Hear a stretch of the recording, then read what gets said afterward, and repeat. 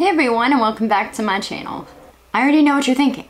Brandy, how did you get your hair so long and luscious?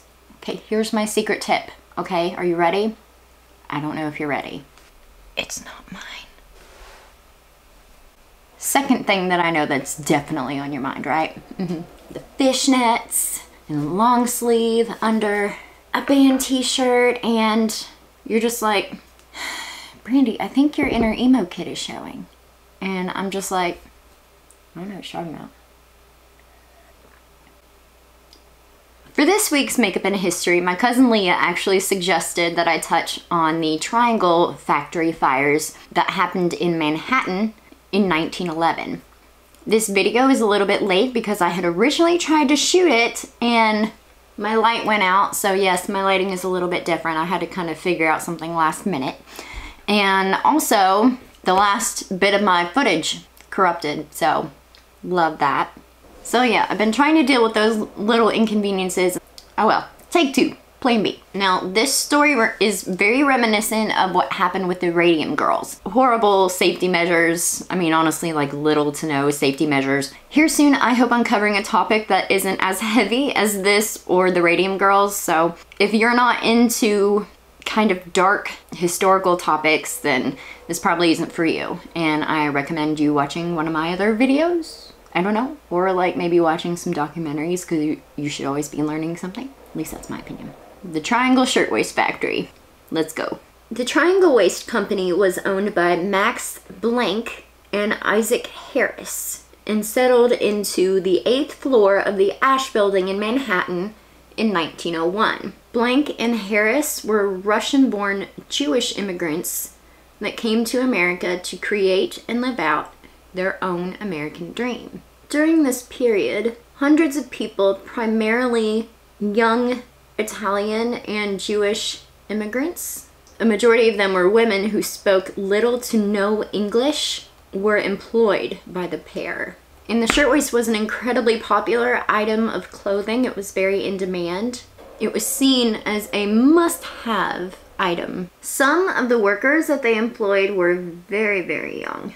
Now, in one documentary, I heard that they could be as young as 10, but at the same time in others, I've heard that it's about 14. A lot of the girls who worked there were just teenagers. A lot of them were sending money back home to their families that they had left behind in different countries. And some of them were working to provide for their families, and that is what allowed their families to eat. Even though America was experiencing what they call the Golden Age, which is when manufacturing became more popular after the Industrial Revolution, there was a lot of poverty going on and very poor working regulations. Well, I mean, honestly, like little to no labor regulation. These people were working up to 12 hours a day almost every day. Now the owners were fiercely against unionization, and this led to any worker who they heard discussing the possibility of a union being started at their company, they were fired. When the International Ladies Garment Workers Union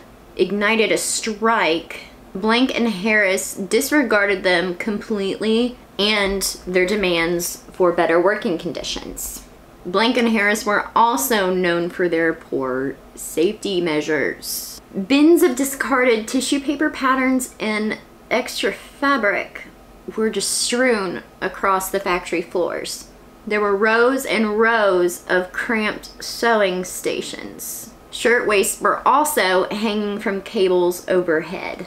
Since the owners were so paranoid about losing profit, seeing as the shirtwaist was kind of going out of style just a little bit at this point by 1911, and it was a very saturated market, that they kept one of the only exits to the building closed during work hours, and they made their workers have their bags checked every day before they left to make sure that they weren't stealing any kinds of fabric or thread or shirtwaists. They were big on preventing theft. Harris and Blank also didn't keep a payroll, and they were unaware of the amount of people that they had working for them at any given time.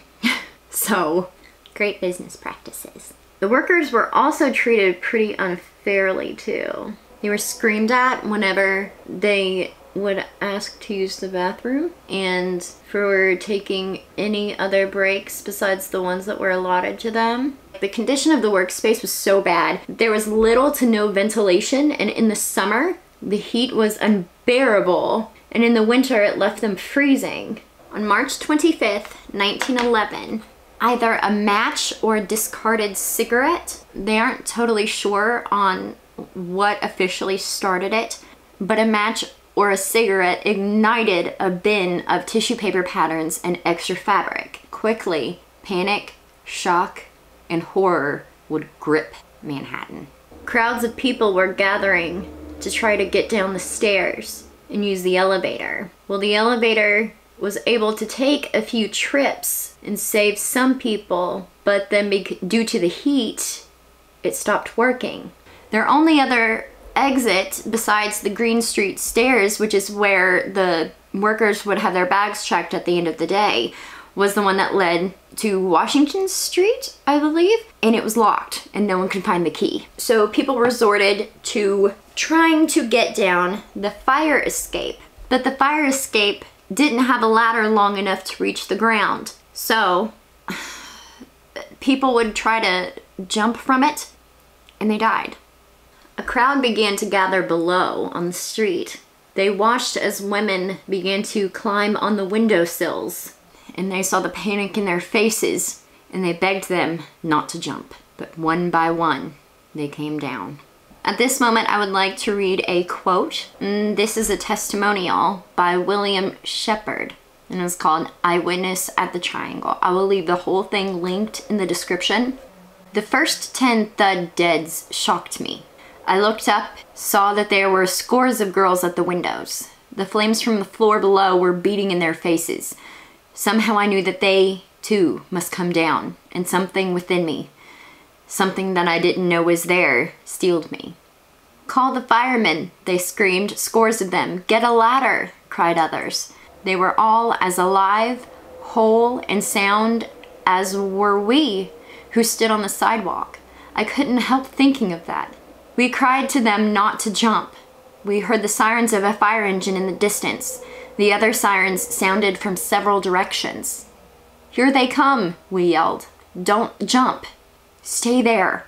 I mean, he goes on to talk about multiple other people jumping.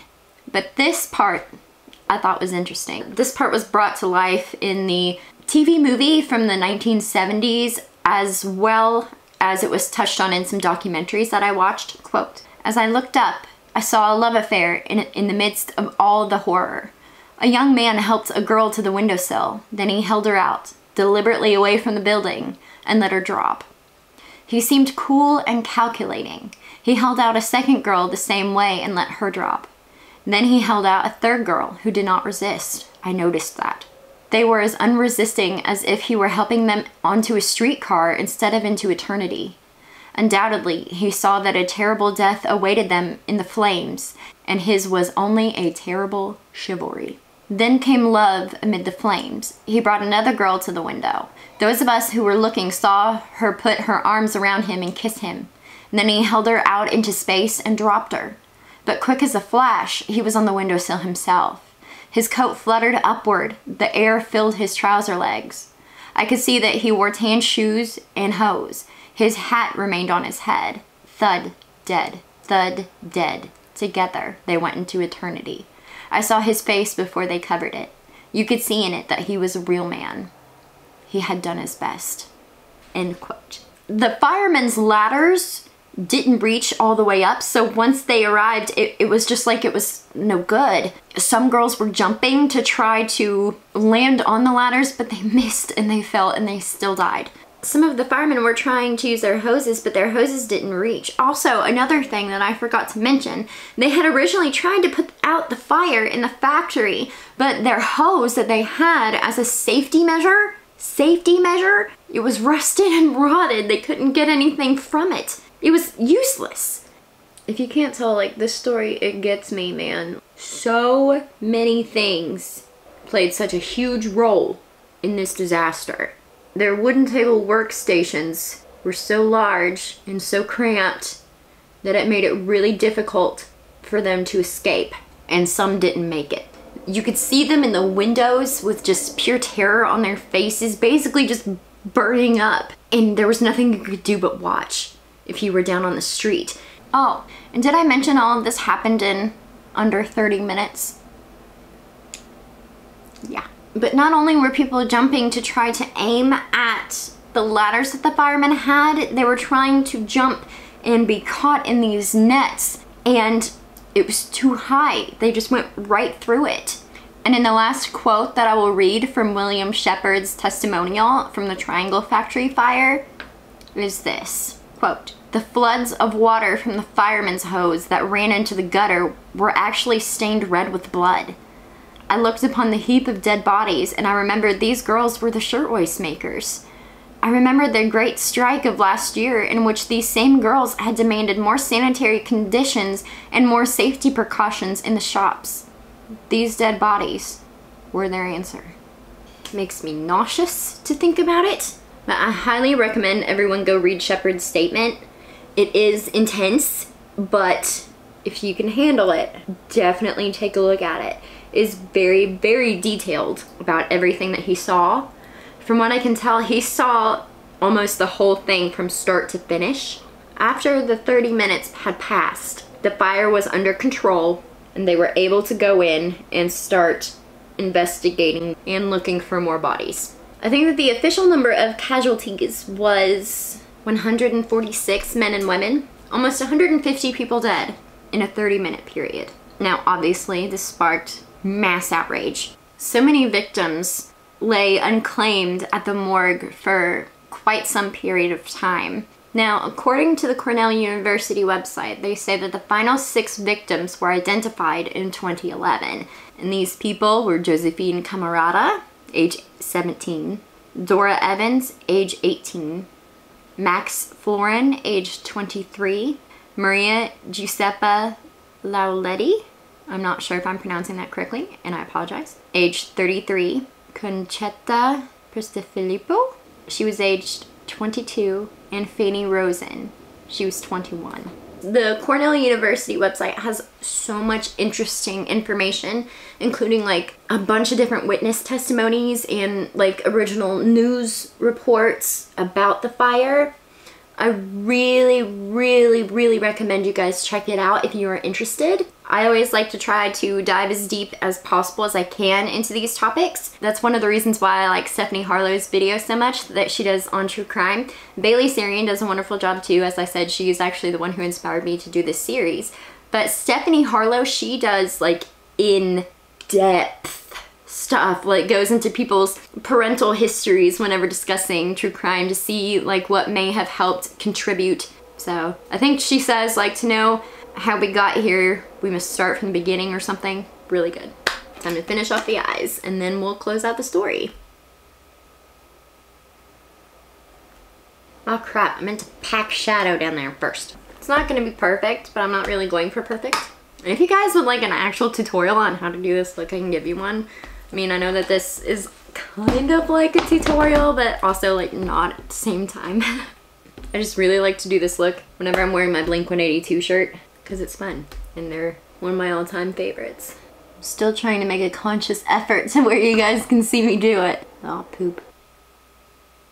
Screw it, let's do a wing. Ruin all my hard work. Oh no, that's actually cute. Okay. Okay, now I gotta try to get these things even.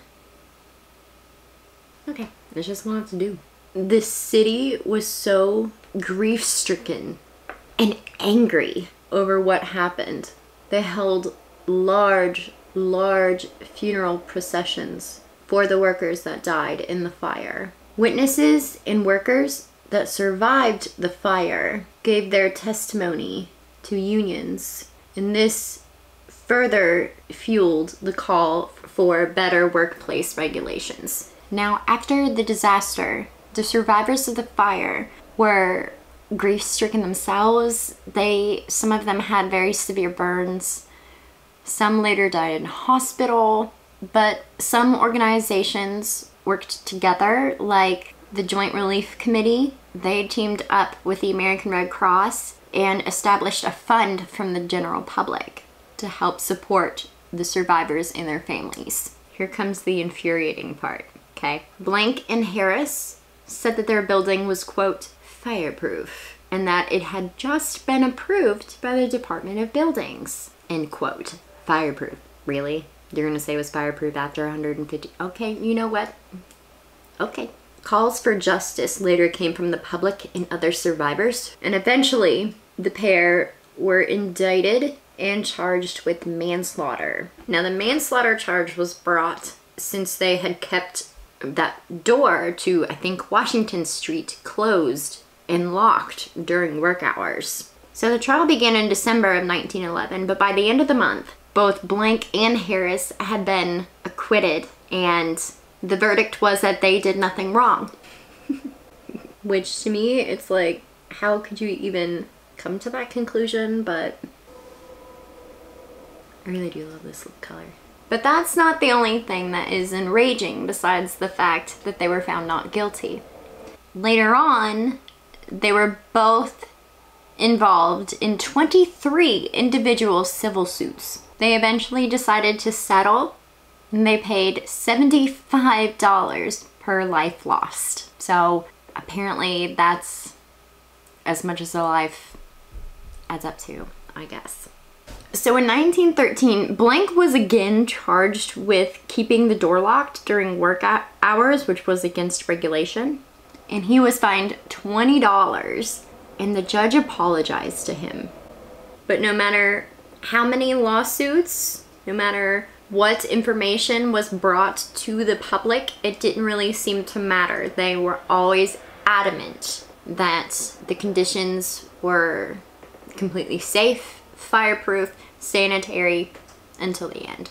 But again, like with the Radium Girls, the aftermath of this event was huge. It led to massive reforms in fire hazard safety. This led to numerous new labor regulations and bills being adopted by New York. Now, they had a warning before all of this happened. On November 25th, 1910, exactly 4 months before the events at the Triangle Shirtwaist factory, another factory caught fire in Newark, New Jersey. This led the New York City fire chief to issue a warning to the public that, quote, a fire as deadly as the one in Newark could happen at any time. A fire in the daytime would be accompanied by a terrible loss of life. And he was right. Just 4 months later, exactly. And I think about 20 to 30 workers may have died in that fire. I apologize, I can't remember the exact number right now. It's what happens, you know? That's why I say, if we ignore our history, we are doomed to repeat it. And just as that happened, only 4 months later. Any loss of life is devastating. The Newark one should have been an eye-opener to those people, and it wasn't. In Triangle, they lost almost 150 people. Most of them very young, like teenagers. I saw a couple people on the Cornell University victims list. I think they have all of their ages listed. There were so many that were teenagers. Anna Altman, 16. Yetta Berger, 18. Essie Bernstein, 19. Morris Bernstein, 19. Ida Brodsky, 15. Rose Mell, 15. Kate Leone, 14. Rosie Grasso, 16. Jenny Stellino, 16. Bessie Viviano, 15. Rosaria Maltese, 14. I mean, the list just goes on and on and on and on and on. There's so many people. For these people, you can click on their names on the list and get information about who they were. Now, this isn't a complete database. They're still working to research the victims and get all of the information that they can to make sure that their legacy does live on. These victims should not be forgotten. And I feel like the aftermath, even though they brought about some good safety regulations, like with the Radium Girls, it's just, it didn't have to happen. There's no excuse for this. For me, the Radium Girls had a little bit more of an excuse because there wasn't a whole lot known about radium at the time. But these were young men and women just trying to earn a living, making clothing items, making a shirtwaist. You know, they weren't working with hazardous materials. They were working in hazardous conditions. There is a big difference here. Now, some of what happened with the Radium Girls could have been prevented.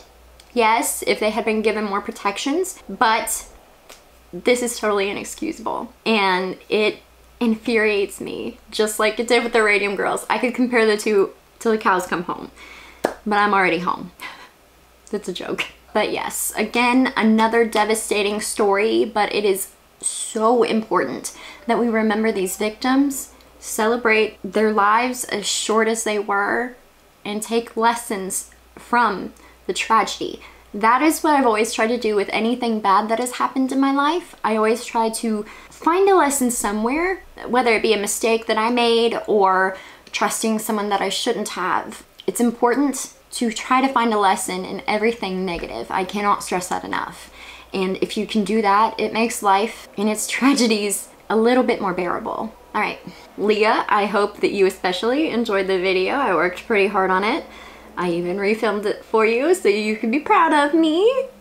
Because I didn't want to, you know, you were begging me to look it up and I did, and I was really interested. In the first video, I was just like struggling and I didn't have a good script written out, so I wanted to make sure that, you know, I got all of the facts that I could. So I will be leaving resources for everybody in the description for like my sources and the makeup that I used for today's look, and I hope that you like and maybe consider subscribing.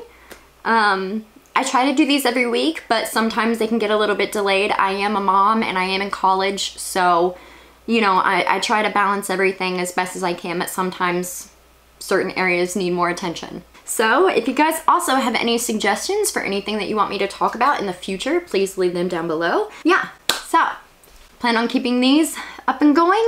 I really enjoy doing these, and thanks for watching. I'll see y'all later. Bye.